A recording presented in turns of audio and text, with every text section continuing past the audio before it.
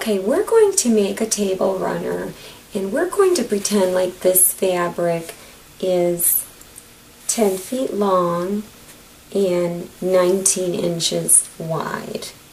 So this rectangle will already be cut up. I'm going to cut them. So they're going to be nice, but we still want to finish the edges and the corners to make it look pretty. So what you'll need is you'll need a seam gauge set, and you'll want to set it at the 1 inch mark, this slider, and a disappearing marking pen. The disappearing ones are the best because then you don't have to worry about putting water on them. And you'll need your pins, you'll need your thread of course, and you'll need a nice hot iron with steam in it, so with water in it. And you'll want to set it on the highest setting or the setting for cotton poly because we're really going to steam these and make them look nice when we're all done and while we're doing it. So we're going to turn our fabric over, and we're basically going to just do the corners now for mitering. So remember, this is 10 feet long, so we're only going to work on one short side at a time. We'll do this corner, then we'll do these two corners. So the first thing you want to do is you want to take your seam gauge and you'll want to fold it up so that it's about 1 inch, and I'm pretty good at knowing what 1 inch is these days. And when you take your pin, you'll want to put it in very close to the end because we're going to be folding up this side too. So we want to make sure nothing is puckering. And then you kind of want to go down maybe 4 inches, maybe the width of your hand, and measure again and put another pin just so that it's flat at least at this end. So that's good. We'll put another pin there. I'm having to lift it up because I'm on the ironing board. So that corner is done. So then we'll move to this other short corner.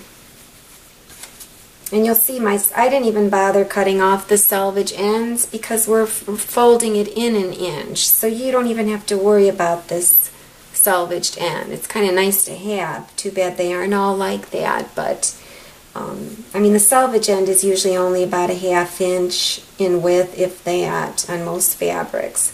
So we'll be well beyond that for our 1 inch. So then we'll measure this one at 1 inch. Again, we'll stick our pin at the end.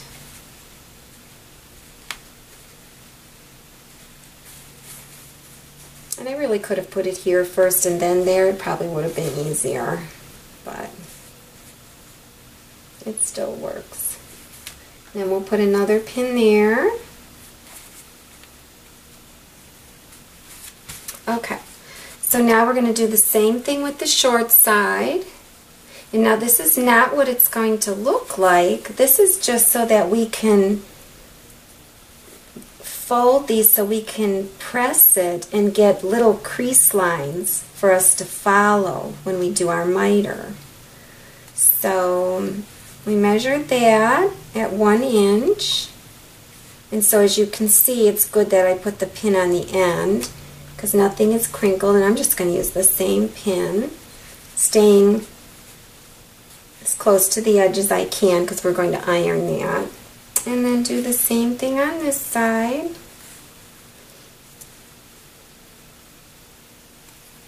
So that's about 1 inch. Probably should have put the pin in the other way. Make it easier. Okay, so now that side is done. And remember, this is a 10-foot long piece, so maybe I just want to go ahead and iron this corner while I've got it up.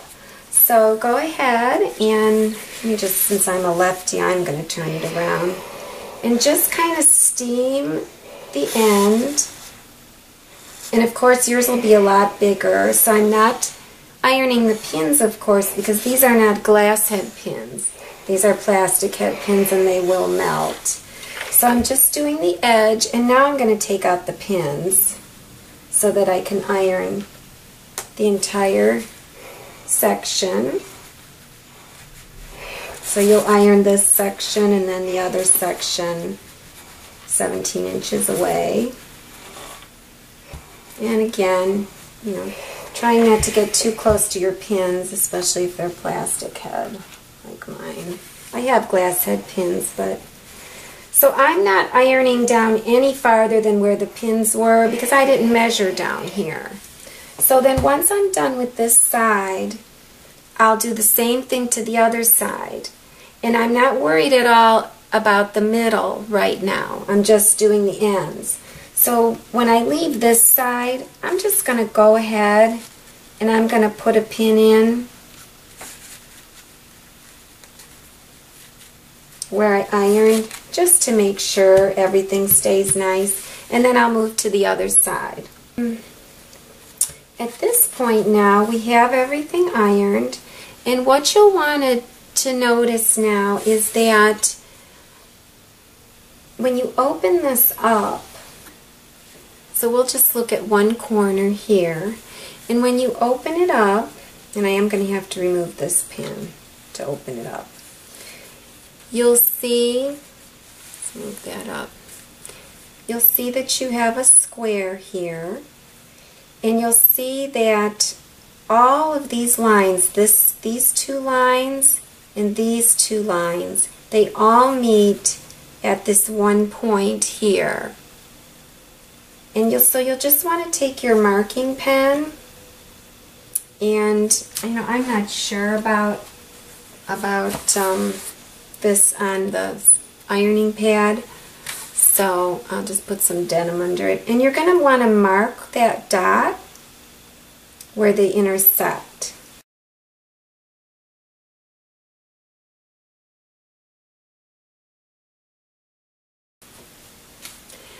The short edge and the long edge, there's your dot, and we're going to, still have to zoom out a little.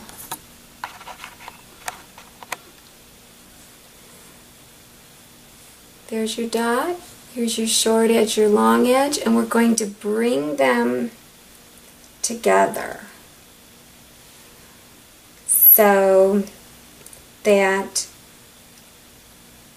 this crease, this little crease here, and the other little crease, and the little point is pointy, but more importantly, those two creases will just lock into each other. And your two edges are going to be perfectly matched up, and you can stick a pin in there. And what you can see is, you can see the little dot still. So what we have then is we have the fold on top with the dot, and what we're going to do is we're going to put this in the machine just like that, so that this edge is, say, completely horizontal.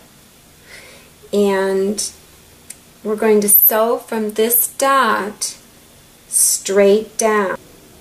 So if you want, what you can do, if you have this level and then sew straight down, you're going to be fine. But if you're still worried, you can take your straight edge and you can draw, perpendicular. You can set it up so it's perpendicular. You can set this top line with this fold, show the dot. Maybe I should have done it this way. I don't know if you could see the dot still. And so if this is straight with this, if this is level with this fold, then you can just, and you see the dot, then you can just draw a line with your marking pen and then follow that line. And so then you're going to sew down that line. And so you'll do this for every corner. So that corner is basically done, and you might want to put a pin on the end here while you're fiddling around with the other ones. Or you could do all of this at the machine, in which case you probably don't need any pins at all.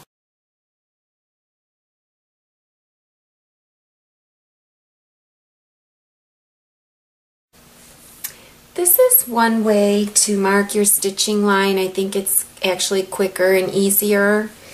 And if you have a clear ruler, like a quilting ruler, they usually have a 45. You'll see it says 45 there. They usually have a 45-degree line. So I mark tape on it.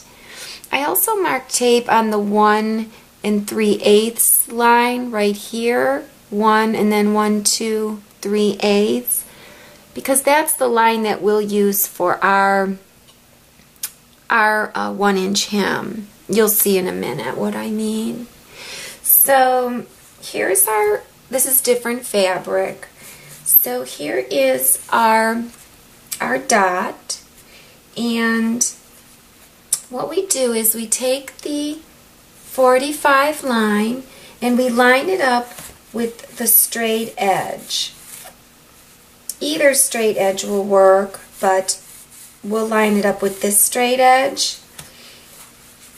And so here's the 45, and we have to turn it. And when we line it up with that straight edge, and this point here is the point of the white fabric. And so you'll see what happens is there's our dot, so you can still see it. And this is our stitching line right here. So even if you don't have this mark here, you can, and say you're 45, you put it way up there, you can always just drag it down until you see your dot, and until this, well, this, even if you don't have it taped here, you just drag it down until you see your dot. So I'm going to go ahead and draw my line. I usually start at the dot and go out so that I don't ripple the fabric. So there's your line. So then at that point then, you go and you take your right sides together, and you make sure that these two creases lock into each other, and you have your point. Now this one's probably not going to work because this fabric is not square, but so your edges are together, your little creases are locked in, and you can pin down here and then pin on the other side. Now this pin on the other side is the one you'll have to remove at the machine. And so then you'll put it in the machine this way so that this fold is horizontal. It's on the horizontal plane. And then you'll stitch. And then so that's one method for marking your stitching line. So now we're going to go to the machine, and we're going to start. On my machine I'm going to use stitch number 3, and I'm actually going to start it right on the dot, and then my machine will go 3 or 4 stitches forward, 3 back, and then it'll go forward, and then when I get to the very end I'll stop, I'll hit the reverse button, and it'll go back 3 stitches and forward 3 stitches and stop. So I'll do that for every corner. I like using stitch number 3 for that. Okay, so we're going to go to the machine. So here we are at the machine, and here's my first corner, and you can see I have this fold lined up in a horizontal plane like I was talking. So whatever you want to use on your machine, any horizontal line, just line it up like that. and I'm going to press stitch number 3, and I have mine set for 2.5 millimeters as a default, so I would suggest setting it for that instead of the 2.0 that it comes with.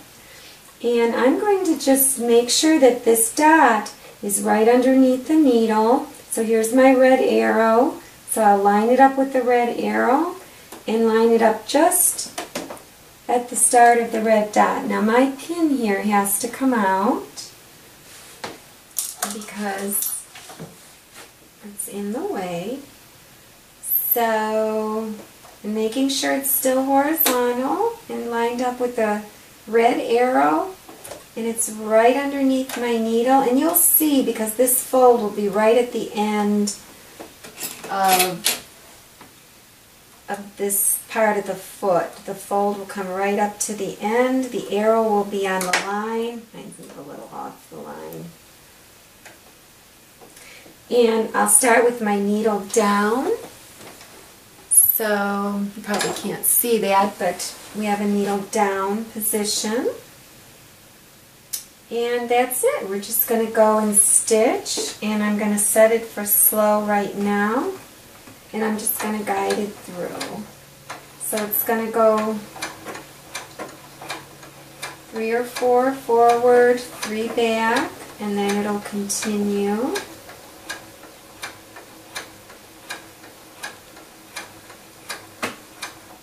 So then I'll lift up, I'll hit the reverse button on the machine, and then I'll press my foot again. And so now it's going backwards and then forwards again. That's how it does its locking stitch. And that's it. So then I'll lift that up.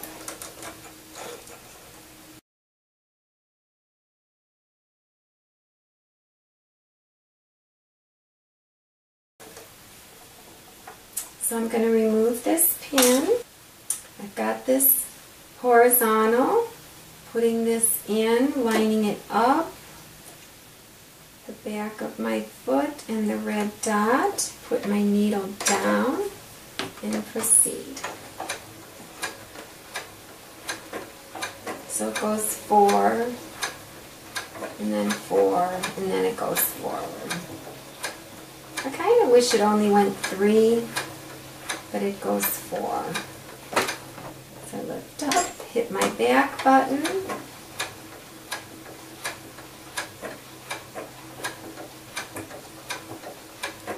and it stops on its own. Lift it up.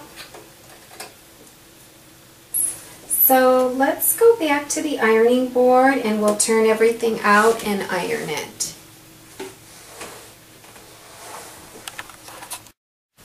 Okay. So my stiletto, it looks like an awl, but it's really a stiletto. It's just for guiding and helping you at the machine. It has a plastic sleeve, and you can actually use that to push your points out too, or even the pen where you take the ink part out. You can use that, or like I was using my blunt scissors, or I could even use this without the plastic. But at any rate, so we're going to take each corner, you stick your thumb inside, and your finger hold down the flap, and then just turn it. And then you can poke it out a little bit to make it pointy and pretty if you want. I always let the flaps kind of go where they want, or I stick my finger back in and put them where I want. Because this flap I had turned it the one way, and you can finger press it, and then we'll just regular press it. So the same thing here, stick your finger inside. You could put your thumb there and push it in with your thumb or your finger or what have you. And push it through. Give it a little finger press. I could even have made that one better. So I still haven't ironed them again or anything, so it's just kind of laying out. Now, like I was saying, if yours is 10 feet long, you're probably going to have to take your gauge and measure your 1 inches all the way along. So we'll pretend that this is 10 feet long, and we'll set it at 1 inch again, and you'll just have to come down and measure your 1 inch. It's easier to stick the blue part on the inside because then you can push it if it's not right, and you'll just have to pin it. Like, you know, not much, like maybe every foot even. You won't have to do it that much. And you'll want to just measure your 1 inch. And even if it's off just a hair, because it's going to be pretty and ironed and pressed, it's not going to even, nobody's ever even going to notice it. So you'll have these pins then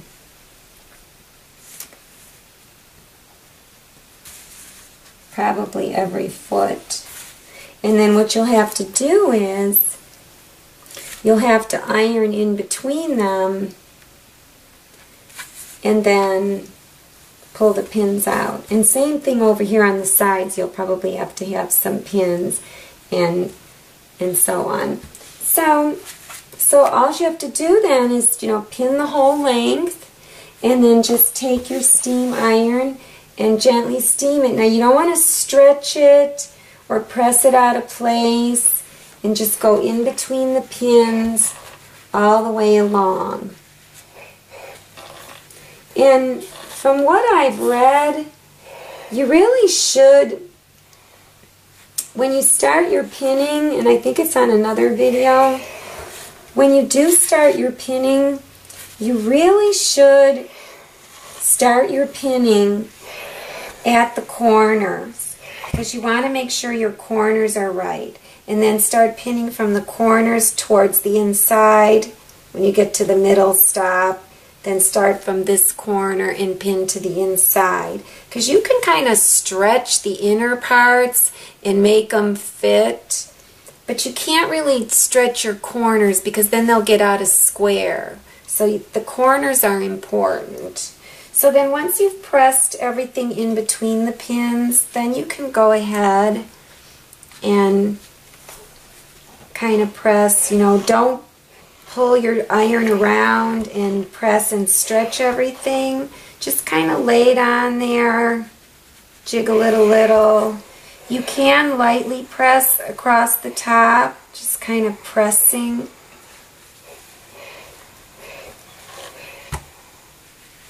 And then once you've got everything pressed on the outside, you can turn it around and press it on the inside. And at this point, to be honest, I would starch it because it's going to look gorgeous when it's starched. And it's going to be crisp and beautiful. And you can actually starch both sides of it. I love starch. And it's going to be so stiff. I mean, you don't even have to sew the hem. So it's nice and crisp. I could have pushed this corner out more. Once you turn it over, you can go back and forth because it's nicely starched now. So there you have it. It's beautiful. And it's going to sit on a table so gorgeously. If you had a white table, your table runner, it'll be beautiful. Oh, this is really not the right width, but it'll be gorgeous. And that's that. You could even sell these after you're done. They're so beautiful.